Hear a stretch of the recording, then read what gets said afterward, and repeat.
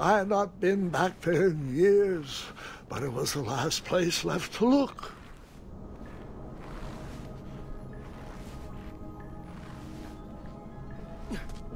Those lost wishes weren't the treasure I was after.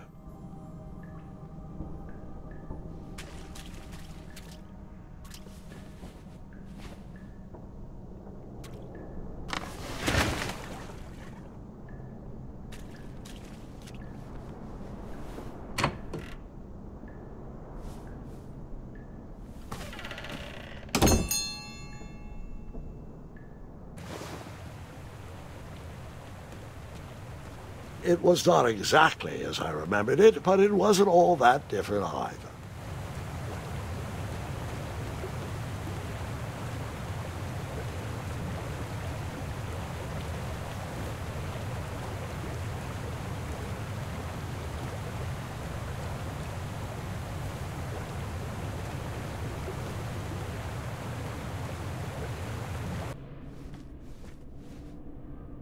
Two odd contraptions guarded the lost treasure. I would have to turn one and see what happened.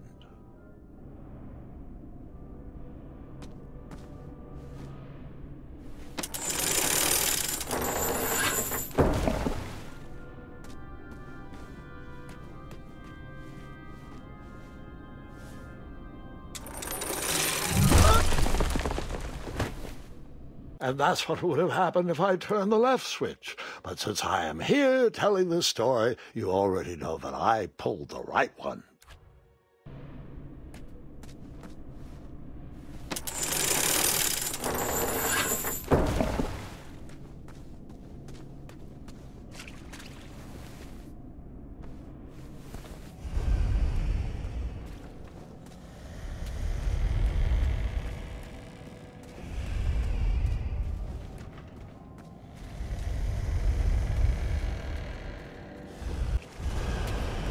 Wait. Hold on, Grandpa. I don't remember this part of the story. Beds hanging from stalactites? We'll get there, Gwendolyn. Don't worry. No detail in this story will be overlooked. Now, where was I? Ah, yes. As I treaded through the river of rumbling trundles, I feared I knew the source of that deafening wind.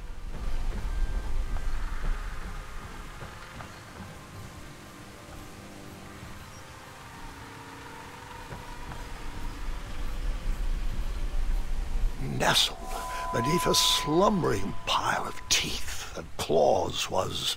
Fabled mirror! Oh, so you remember this part of the story? Well, dragons are my favorite. You want to tell this part? Yes.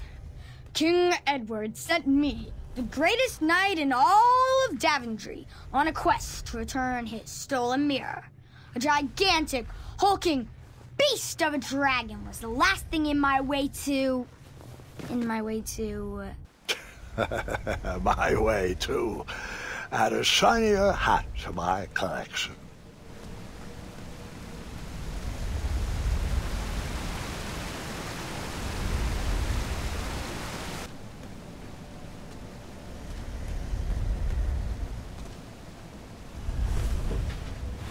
Even though the bed was very comfortable, this was no time to hide under the covers.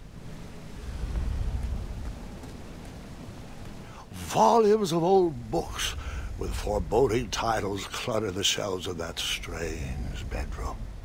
How to Tame a Dragon, Breaking...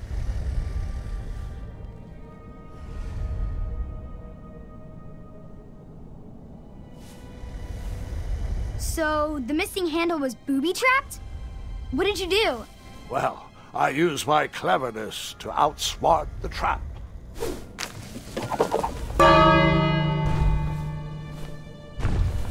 Then I used my cleverness to hide.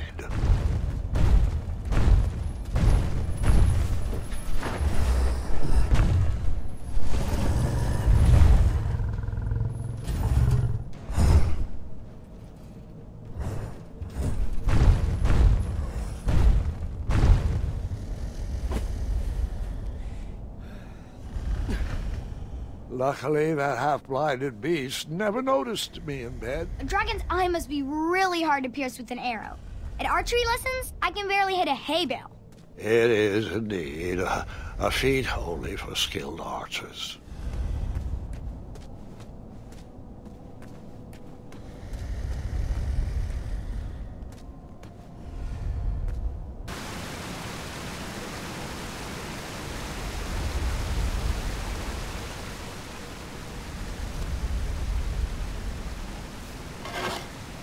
I tried to turn that crazy contraption, but it was missing a handle. Someone tampered with it, creating some silly conundrum. I tried to turn that crazy contraption, but it was missing a handle. Someone tampered with it, creating some silly conundrum. What did you use to fix the bird?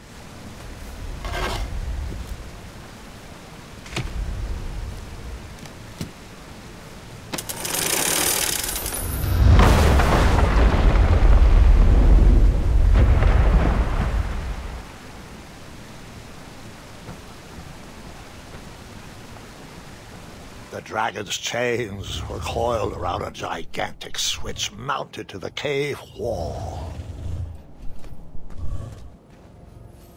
This cave seemed to be filled with failed adventures.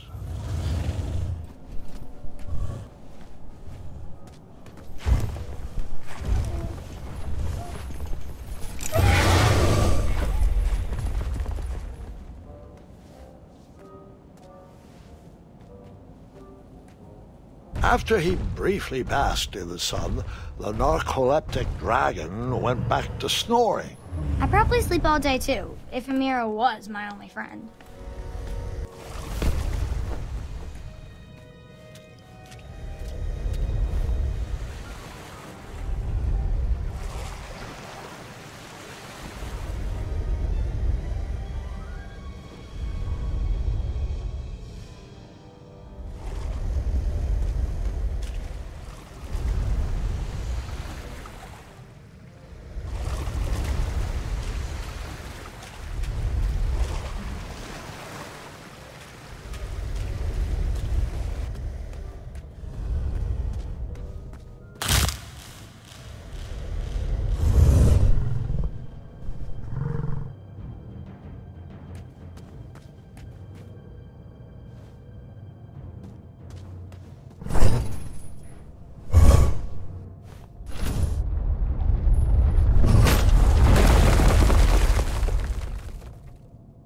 Wait a minute.